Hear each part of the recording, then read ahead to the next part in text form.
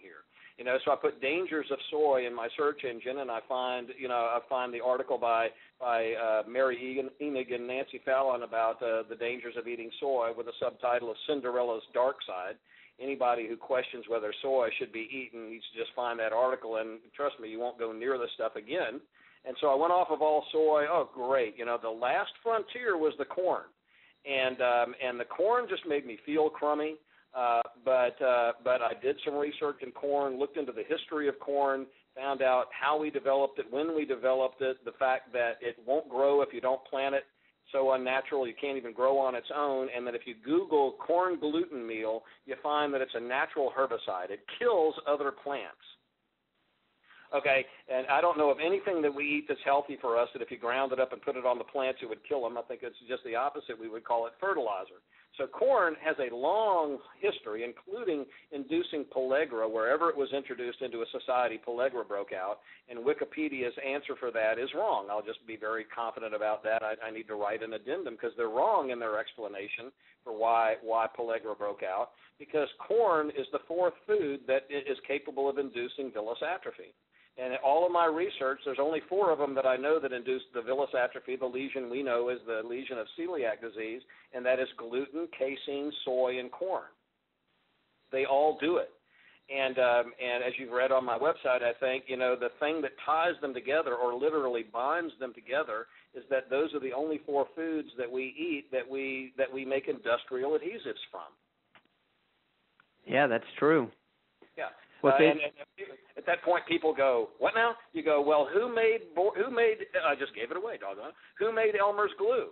And they go, "Well, I don't know." I say, "Well, can you picture an animal on the bottle?" They go, "Yeah, oh yeah, there's a cow on there. Yeah, it's Borden."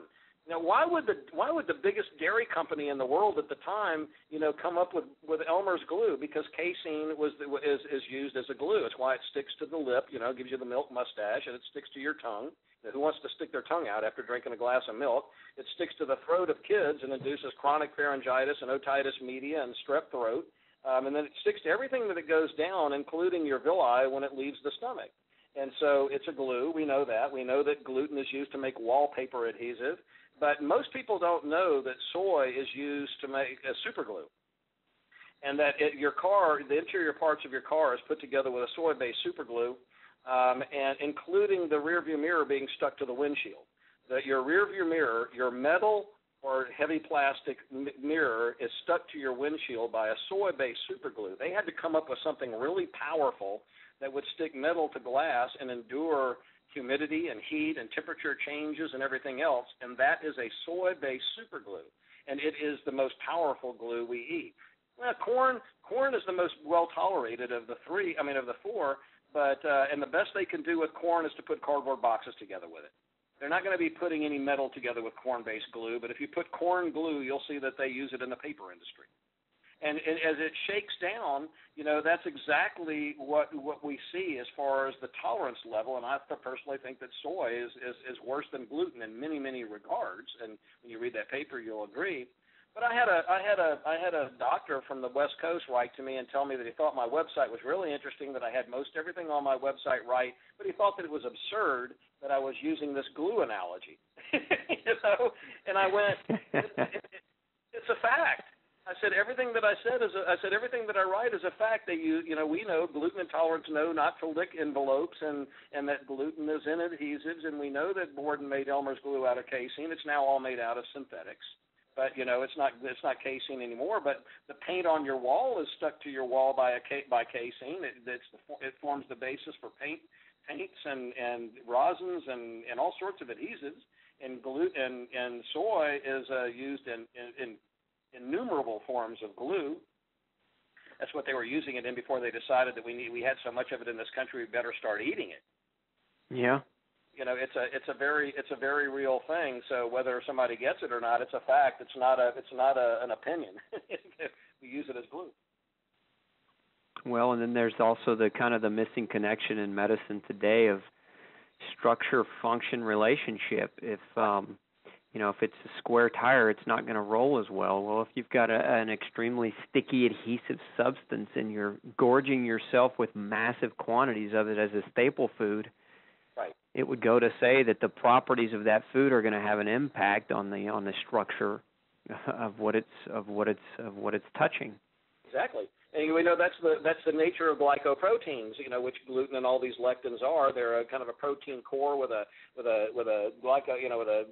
sugar attached to them. I describe them to my clients in the exam room, or most of them are certainly less than medically inclined. So just think of it as being like a Tootsie Pop. In the center part is the protein, and the glycoproteins on the outside. The carbohydrates on the outside, and when it sticks to things, that's what it does. It sticks to things. Even bacteria produce lectins that cause them to stick to tissue, and that's why they infect them.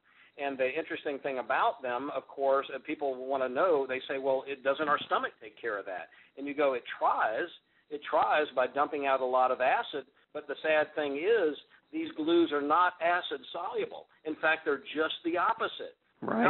Alcohol soluble. Yeah, they're alcohol soluble, and the other thing that gets them off of your villi is vinegar. And so they say, vinegar, really? I said, well, yeah, have you ever done wallpapering? Well, I know somebody who did. Well, what did they use to get the wallpaper glue off of the residue off of the wall? Well, they used vinegar and water. Yeah, isn't that cool? And so you go, yeah, there's the practical application for it, and this is one of the reasons why it's been tradition in some families and some cultures to actually either drink a little vinegar in between meals, take a shot of the stuff, or at least douse your salad in it. And so that's when I start telling them about Italians. I said, Italians have, they say right now the official number of celiacs in Italy is 1 in 55, and they're a pasta-based society. How in the world have they survived? Well, they drink wine with every meal, and then they eat their salad after their meal, and their salad is soaked in oil and vinegar. The oil is to help to keep the gluten from attaching to the villi. We know that's one of the purposes of fat, is to protect the villi, and that the low-fat diet is one of the worst things man's ever invented, at least for the health of their villi. So the fat helps to protect the villi from the attachment of the gluten, and then the vinegar comes along and cleans off whatever was there. And then the main purpose of fiber and roughage is to physically scrub your villi, get it off of there. And so the Italians have adapted to their pasta-based society by doing a couple of simple things, and the Asians have adapted to their mistake, which soy was their mistake. Everybody wants to think that Asians are healthier because they eat soy, but it's just the opposite. The traditional Asian diet has no gluten, no casein, or no corn in it. Soy was there, which actually